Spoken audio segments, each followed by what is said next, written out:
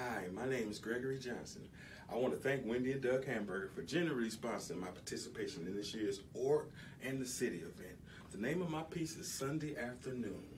My piece reflects this year's theme of elegant chaos because it's one of those pieces where I went looking for some chaos. There was a fire and about 5 kids got burned up in it on Claremont Avenue in Detroit, and what I did was I was going to look at the place and take pictures because they put all these big old teddy bears and stuff out in front of the house, and I wanted to take a picture of it so I could paint it.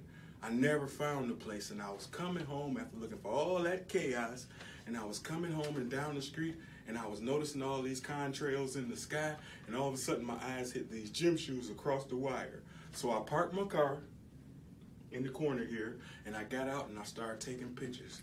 And it was one of those times in the afternoon where it was, to be Detroit and to be on Joy Road and the 96 freeway, it was just peaceful, and that was the thing I was trying to get, how it was just an elegant kind of evening chaos. And so it just came down and everything was just peaceful. I was looking for such a chaotic kind of situation. The size of the piece is 47 by 35.